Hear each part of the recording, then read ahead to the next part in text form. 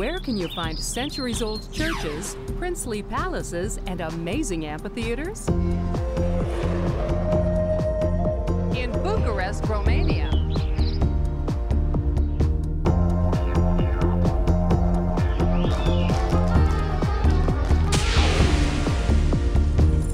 Welcome to Laura McKenzie's Traveler.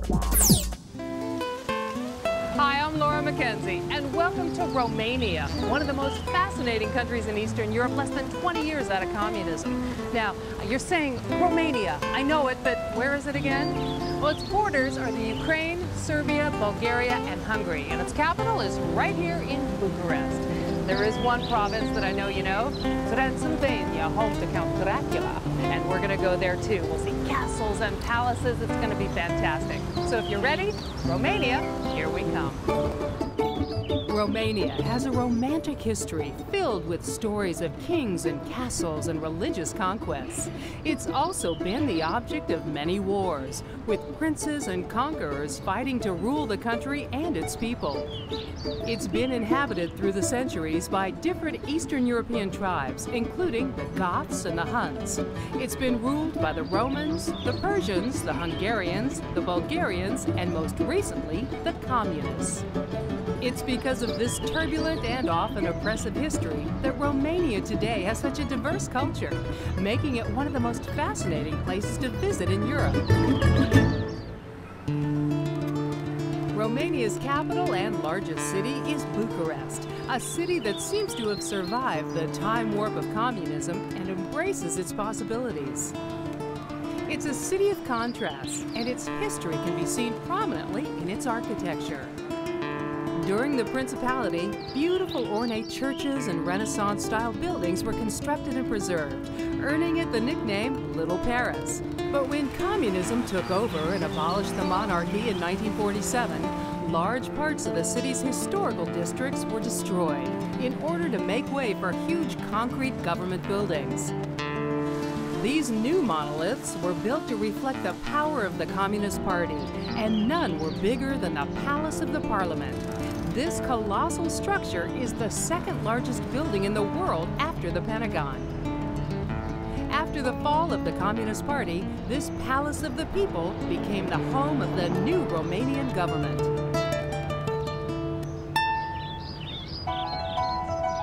With communism gone, the country has capitalized on some of the remnants of that era. During the communist years, this estate was totally forbidden because it was the private home of Ceausescu, the communist leader. Now, outside, people were standing in line for food, but inside here, he had 5-star accommodations, his own private lake, a swimming pool, air conditioning, and a private restaurant for he and his friends. It was so nice that today, it's a private club. Was it Ceausescu who said, let them eat cake? No, he just said, keep them working.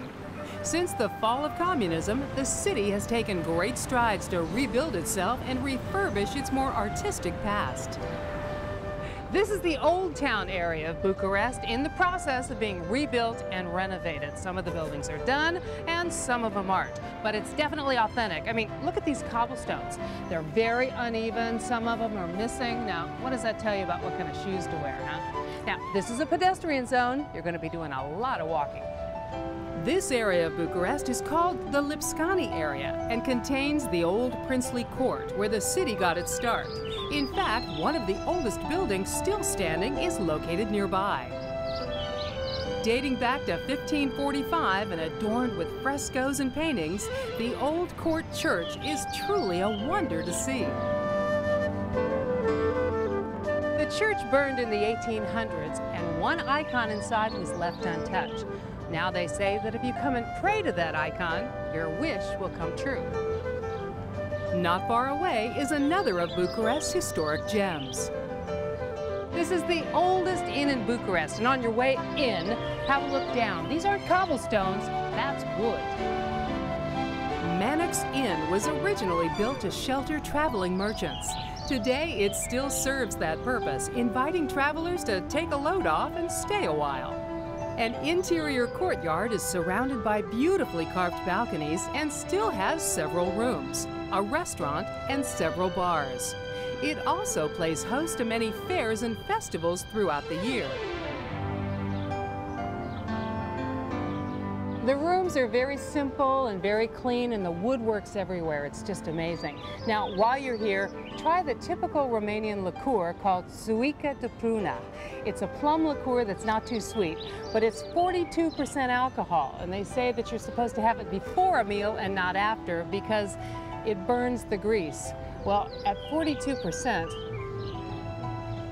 it's going to burn a lot more than grease. I'll give it that. Whew. As you travel around Bucharest, take a minute to notice all the beautiful churches located around the city.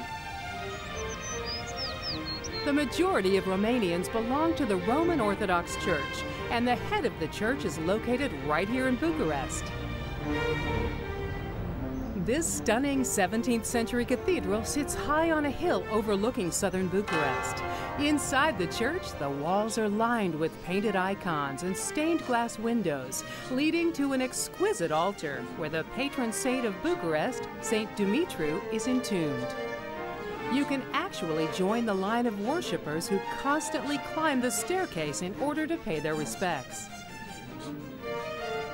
Outside in the gardens, magnificent old stone crosses lie in the shadows of the church's 15th century bell tower. So, with all these historical sites and buildings, you might be wondering what life was like in Romania a couple of hundred years ago. At the Museum of Romanian Peasants, you'll find a treasure trove of over 100,000 artifacts documenting the customs of rural life here. But if you want to get a feel for what peasant life was really like, definitely wander through the Village Museum. An outdoor museum, it was designed to mirror what rural life was really like here in Romania. In fact, it's designed to look like it's a real village.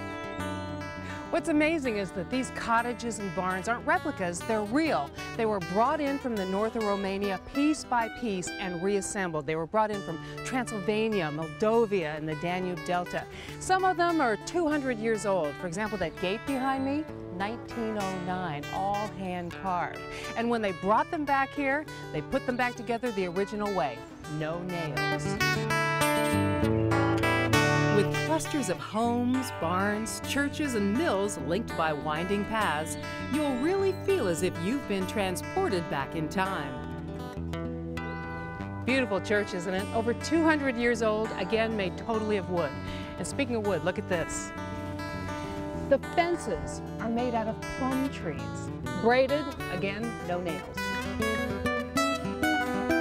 Romania is a bit of a mystery to us Westerners. It's been hidden for so long in communism, it's really exciting to discover what Romania really has to offer. Here's a tip. Romania is home to a third of the natural springs in Europe, and its bottled water is rated among the best in the world for purity and taste. Laura McKenzie's Traveler. We'll be right back.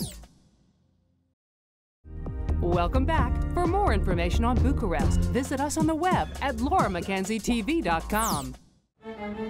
After the fall of communism, Romania became a democratic republic, but the country also retained the king, who was in power before communism. King Michael's family once again resides in the Elizabeth Palace here in Bucharest. And while it's only open for invited guests, I arranged to see just how royalty lives by taking an invited tour of the royal home with Princess Margarita and Prince Radu. It's kind of spectacular in a way. It's the smallest palace in Bucharest. And it's got a combination of Romanian and Moresque styles, which are quite original. Built in 1937, the palace has a more modern feel than other Romanian castles. This is the dining room. It seats between 20 and 24 people, and I think what's impressive about it is that it's comfortable. It's not overly stuffy or formal. Now, King Michael still lives here, so the palace is not open to the public. This is really special to see this. And after King Michael passes away, the palace goes back to the government as a state building. From here, King Michael acts as an unofficial ambassador, helping to get Romania into NATO and the European Union. With intricately detailed fixtures and plush furnishings, the decor is definitely fit for a king. King Michael is unique in that when he was appointed to the throne, he was the youngest monarch in Europe. This is King Michael's private office. Now this is really special. Nobody ever gets to see this. And on his desk is something I thought you'd really like to see. The cover of Time magazine when he became king at age 6. And the caption reads, "Bonnie King Michael." That's fantastic. Now, it's the room above us that made history. That's the room where King Michael was forced at gunpoint by the communists to abdicate the throne. In 1947, when the Communist Party took over Romania, the king was removed from his throne and his family was exiled. After communism fell, and though he was denied several times, it wasn't until being invited to an Easter celebration several years later that the Romanian government finally allowed him to re-enter the country. It was the most extraordinary event. I mean, the streets were packed. I think over the 3 days he was here, was over 1 million people came to the streets. It was just a total mob scene. And so, nearly 50 years after being exiled, the king's citizenship was reinstated, and he was once again allowed back into his beloved homeland. So that was very, very moving for him and for the country. And then he fought for national reconciliation all these years, and finally this is the result. There is more to Bucharest and Romania than beautiful architecture. Throughout its rich history, it's the people and their culture that have made this one of the most unique places in Europe. Romanians are a very romantic people, creative. They like to have ideals and to stand for their ideals. That makes them also very hospitable. They like to openly express their faith, so do Americans. And this kind of two important links, soul and faith, make a beautiful bridge between our two continents. Perhaps it's this creativity and soul of the people that's responsible for the many myths and folklore of the region. In fact, the Romanian province of Transylvania is only a short drive away, but its stories are legendary. Particularly the story of Dracula, inspired by Romania's legendary Prince Vlad Tepes. Today, the town of Brașov is where Vlad Tepes led raids on the Saxon merchants, and where Dracula memorabilia is everywhere. Nearby, the medieval town of Bran is home to Dracula's castle, and a magnet for vampire-seeking tourists. With a backdrop like Romania, it's easy to see where Bram Stoker got his inspiration for the scariest legend of all time. From the rugged wilderness of the Carpathians to the medieval towns and villages scattered throughout the countryside, you can't help but be inspired by the remarkably rustic regions of Romania. The point about Romania at this stage is it's very unspoilt. And many people, when they come here, they see their horses and carriages and people going about their work like in the 30s. And I hope this can be maintained, but with proper infrastructure, but without spoiling that. I think this is one of the big attractions of this country. And then we have a rich cultural heritage. We've seen some beautiful houses, castles, monasteries. And it's this authentic Romania that I'm finding so fascinating. Here's a tip. Credit cards are widely accepted in hotels and restaurants in Bucharest, but in the smaller markets and villages, Romanians only deal in local cash currency or lei. Laura McKenzie's Traveler. We'll be right back. Welcome back. For more information on Bucharest, visit us on the web at lauramckenzietv.com. Though Bucharest has some amazing architecture and historic sites, it also has a few places to just kick back and relax. The people in Bucharest are very proud of their parks. In fact, this is where they come on the weekends. It's kind of like Central Park in New York or Hyde Park in London. There's a huge lake. You can take boat trips around, outdoor cafes. They do concerts. Look, they're setting up for a show right now. This is the place to be on the weekends. Harastrau is Bucharest's largest park and an amazing place to visit.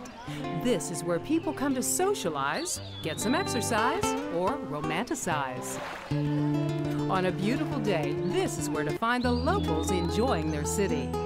In addition to long, winding pathways leading through trees and gardens, there are also go-karts and rides for the kids. But my favorite is the boat ride. so relaxing. The lake is where the action is, and late afternoon, early evening is the time to take a stroll or a boat ride on the water. Now, it stays light until about 9:30 in the summertime, so you got plenty of time to enjoy it. And if a ride on the big boat isn't your cup of tea, you can rent out smaller motorboats or even rowboats for a bit of peace and privacy on the water. If you think the architecture and scenery are amazing here in Romania, wait till you taste the food. Most of the city's restaurants and outdoor cafes feature traditional Eastern European cooking. La Mama is a very popular restaurant in Bucharest, and as the name suggests, serves traditional Romanian meals just like Mom used to make. Go ahead, eat. One of Bucharest's finer restaurants is Garibaldi Ristorante, serving many traditional Eastern European dishes. And one of the most popular dishes is their famous hunter chops. This is Chef Ternasa, and he is going to be making a Romanian dish for us. He doesn't speak English, so I'll try and translate what he's doing. Go ahead. O să pregătesc o specialitate românească din... These are lamb chops. Yeah. Is garlic? Smell? Yes. Garlic, yeah. Hunter chops are a traditional Romanian dish and very simple to make.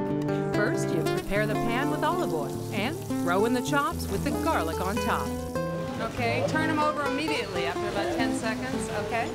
After the chops are turned, the chef adds the rest of the fresh vegetables and tops it off with pepper. Just a few minutes in the pan, it's ready to go on the plate. That looks great. Olive oil, garlic, and wine is that sauce. That's it. That looks beautiful. We have hunter chops. Now, no Romanian meal would be complete without wine, and Garibaldi has quite a foolproof way of selecting one you like. What a concept! Sample the wine before you buy. Seriously, here in the wine room, you can come and try any of the wines in the open bottles, or they'll open a new bottle for you off the rack, or a medium-priced one anyway. You find one you like, then they'll serve it to you at dinner, kind of like a test drive. Cheers! While sightseeing and eating are two great ways to experience any city, perhaps the best way to get a feel for the local culture is by shopping. Well, it is. But clothes aren't the only interesting things you'll find here.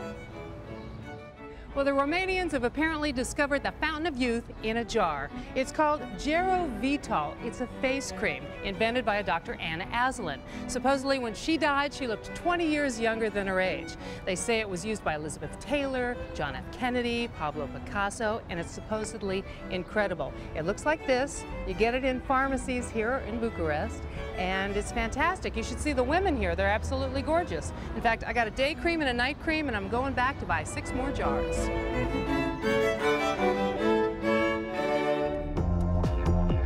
Here's a tip.